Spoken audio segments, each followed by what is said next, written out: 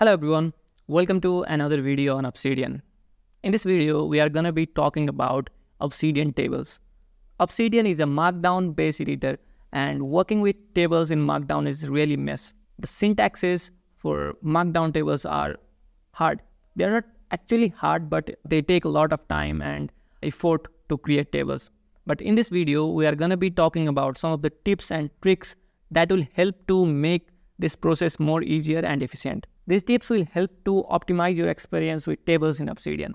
So let's begin with the first tip. Let's first learn about the Markdown syntax or how to create tables in a Markdown based editor, right? First, you have to insert this pipe symbol, which might be above the enter key on your keyboard. And let's just write here column 1 and use the pipe symbol again, write column 2. So here we have created 4 columns. Now if I go to preview mode, nothing will happen because we have not yet created table. To create a table, we need to use that pipe symbol again and use 3 dashes and use the pipe again. 3 dashes and the pipe symbol. Now I'll just copy it. Now we have created 4 columns over here. You can see column 1, column 2, column 3, column 4. Now you can add data to the table. To separate the columns, you will need that pipe symbol. Let's write 1 here and use the pipe symbol. Let's write 2. Use the pipe symbol. Let's write 3. Let's use the pipe symbol. Let's write 4. Use the pipe symbol. Now you can see we have created a 4 by 1 table. Now let me just copy it and paste it down here so that we create a 4 by 3 table. Now we have created a 4 by 3 table over here. So this is the first tip that I have for you if you frequently work with tables in Obsidian. That is to create tables for the formats that you frequently use. For example, if you use 4 by 3 tables frequently, you can create the template for 4 by 3 table using this syntaxes and you can place it inside templates. And when you are creating a new note, for example, let me create a new note here. You can just use template and insert the table directly here. So this is the first tip. The next time you need to insert a table with a 4 by 3 format, you can easily do so by inserting the template file into your node. This can help you streamline your workflow and make working with tables more efficient. Now the second tip that I have for you is to use the plugin called Table Generator. We'll go to Community Plugins, we'll go to Browse and search for Table Generator over here. That has over 13,000 downloads, almost 12,200 downloads. This plugin helps to generate a Markdown table by selecting the number of columns and rows you need. Rather than writing down the syntax manually, this helps to make it easier to create tables. For example, let me just close this and let me go to editing mode over here. Now to use the Table Generator plugin, I simply need to right click anywhere on my node and select Table Generator over here. Now you can see there is a table generator. I can select the number of columns and number of rows that I need in my node. For example, I can just select 8 rows, 8 columns and 5 rows. And you can see here a table is generated. If I go to preview mode, this is the table and I don't have any data over here. That's why it's showing so small. Let me just write something over here. Name of the columns, 5 columns. And you can see here I have columns and rows over here.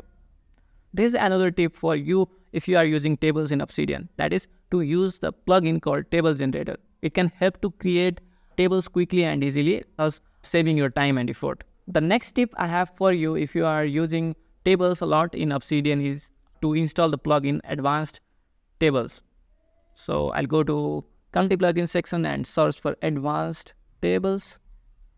And it is one of the most downloaded plugins in Obsidian Community Plugins library. So I'll just click on install.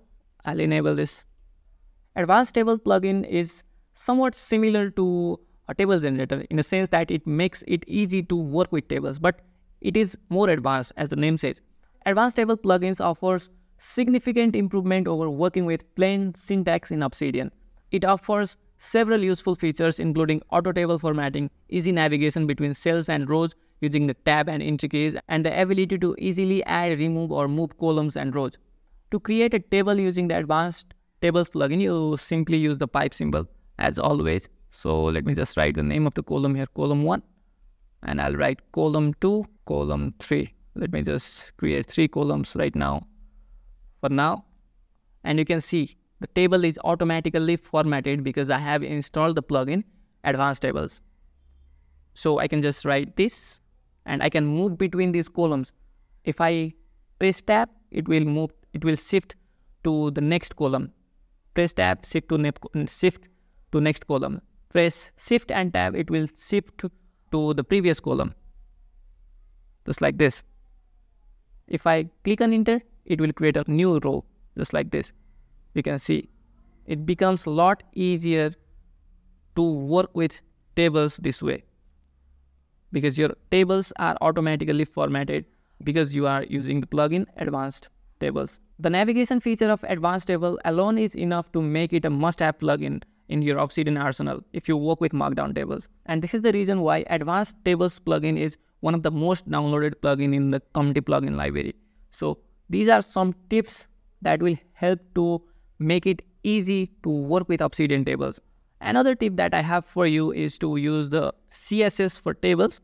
Okay, let me just go over here and add a YAML front matter. Let me add a front matter over here for the custom CSS for tables, and you can see these tables look pretty good. This is done by using the CSS called Pretty Tables, which is available in Obsidian forum, as well as I will provide the link to download this CSS file along with other CSS files that I have compiled, which you can use in order to customize your Obsidian experience. So these are some tips that can help you to make it easier to work with Markdown tables in Obsidian. So I hope you found this video useful. I hope this video helped you in some way. And if it helped you, please don't forget to like the video and subscribe to the channel, because I'll be coming with more related content in the future. Thank you. Have a great time. Bye-bye.